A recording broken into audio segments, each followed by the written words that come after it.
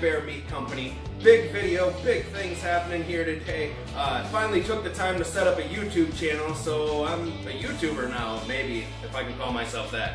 Anyways, second big thing that's happening here today is I'm going to have my first official guest on the first official YouTube video on the Man Bear Meat Company YouTube channel. So, official taste tester coming in, gonna let us know what he thinks about this smoked bologna I'm making today. And you guys don't have to look at me the whole video. So, I'm gonna get my cutting boards out, I'm gonna get this bologna ready, let's get to work.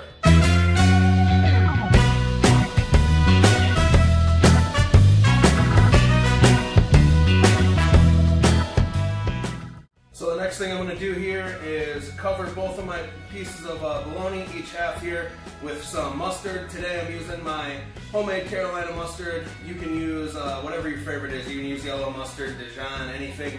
What this is going to do is just kind of act as a binder. It's going to hold my rub on there. I'm going to work this all through the score marks that we just made.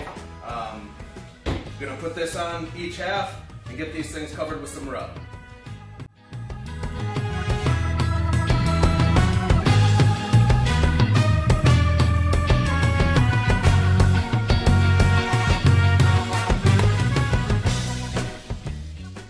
So now that the messy part's over, or almost over, I'm gonna slide my bologna over to the side here and get these on my rack and ready to head to the smoker.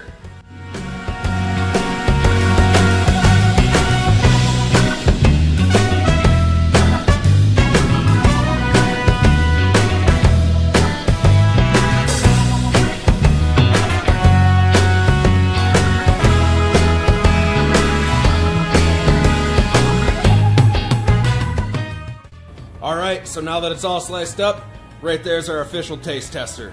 Let's see what he has.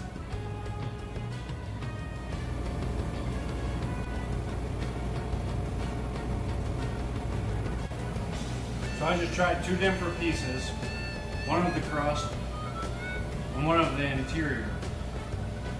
And honestly, with the crust flavor, it's a little bit more powerful, but the flavor goes all the way through the meat. So no matter whether or not you have the meat from the exterior or the interior, the flavor is still about the same. So overall, I think this is a good recipe because you get the flavor both in and out, which I think that's what most consumers want. They want a good flavor throughout the whole part of the meat. And as a taste tester, I think this is a great recipe. So there was that, our first official taste tester on the new Man Bear Meat Company YouTube channel. Next thing I'm going to show you guys is how to make some smoked bologna sandwich spread.